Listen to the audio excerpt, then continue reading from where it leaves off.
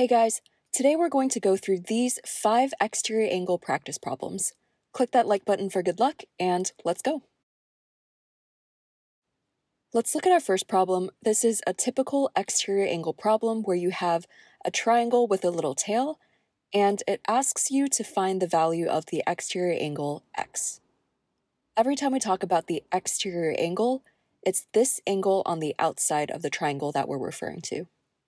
We can use the exterior angle theorem, which says that the sum of the interior angles here add up to the exterior angle here.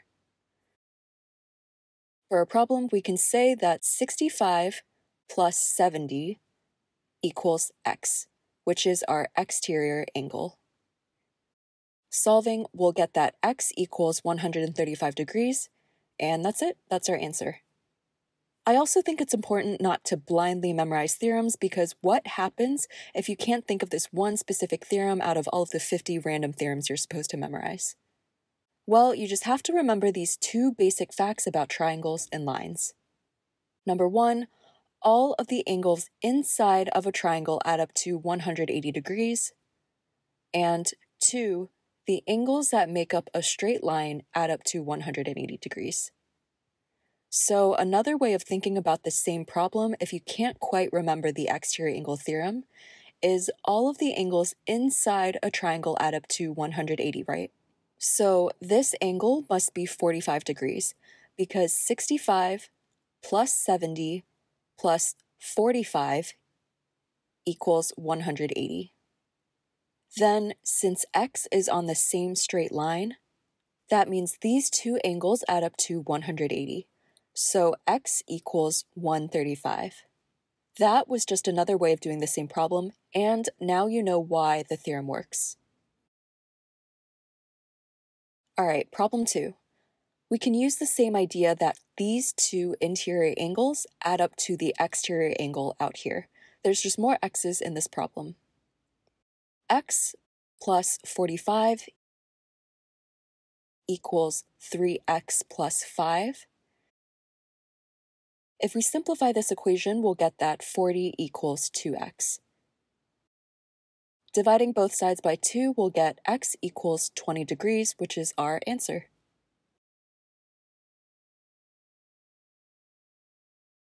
Just a side note, you have to pay attention to what the question is asking for too, because sometimes the question will ask you to find the measure of the exterior angle, and to answer that, you have to plug in the value you got for x back into this expression to truly answer the question and get full points. Problem 3. Again, this is the same problem, but the diagram just looks a little different. If you think about it, the diagram is just flipped and rotated so that it looks upside down, but at the end of the day, it's still just a triangle with a little tail. So again, let's use the exterior angle theorem. This is our exterior angle on the outside of the triangle, and according to the theorem, these 2 interior angles that are not a part of the tail add up to the exterior angle. So 2x plus 10 plus 3x plus 5 equals 60. Simplifying, we'll get 5x plus 15 equals 60. And x equals 9, which is our final answer. Problem 4, we're almost done. The question is asking us to find the value of this exterior angle, which I'm just going to call it angle M. This one is a little weird because it looks like the same type of problem, but when you directly apply the exterior angle theorem like we have been, we'll get the equation 90 plus x equals m. And you'll find that you can't solve it directly, which is why it's important not to just blindly memorize these theorems. We can use these basic facts that we talked about earlier to solve the problem. No fancy theorems needed. So we know that all angles inside a triangle add up to 180. Let's use that fact to solve for x. Setting up our equation, we'll get 90, because this red symbol indicates that it's a right angle, which is 90 degrees, plus 2x plus 30, plus x equals 180. When we simplify all of this, we'll get that x equals 20. Now, we're not done yet because the question asked us to find the measure of the exterior angle, not just x. So notice that this exterior angle is on the same straight line as this angle here. From that fact, we can set up an equation because all angles on a straight line add up to 180 degrees. 2x plus 30 plus m equals 180. We have two variables in this equation, but we already figured out the value of x, which is 20. Plugging in 20 for x, we'll get m equals 110 degrees. This is our final answer. Problem 5, the last one. I'll show you two ways to do this. First, using the exterior angle theorem, and then after, I'll show you how I would do it. Using the exterior angle theorem first, you can see that there's a triangle with a tail here, so classic exterior angle theorem question. In order to find this angle, you can add these interior angles, 40 plus 90, to get that it equals 130.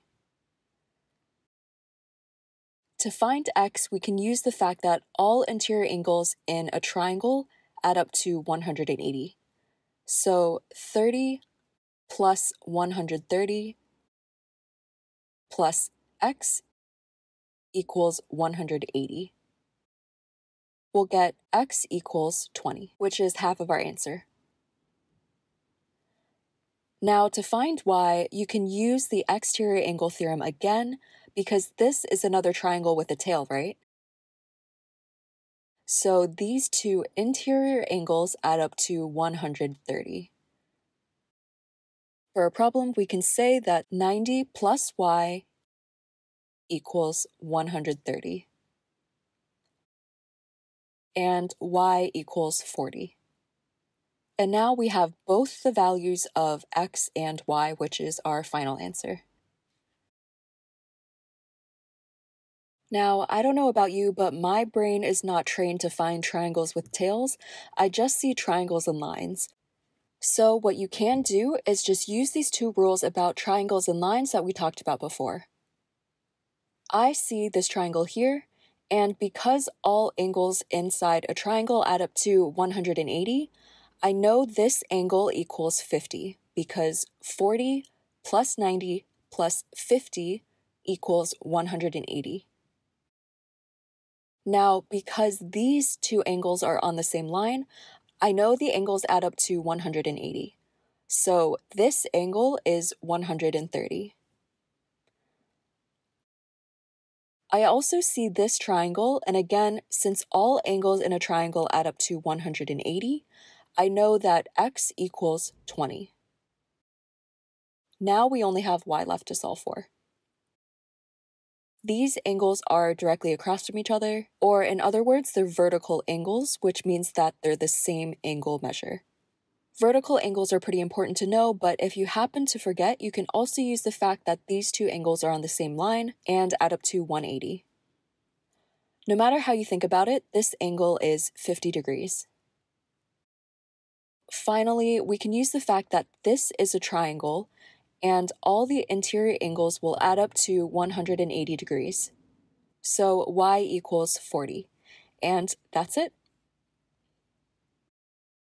Alright, those were all of the problems I wanted to go over today.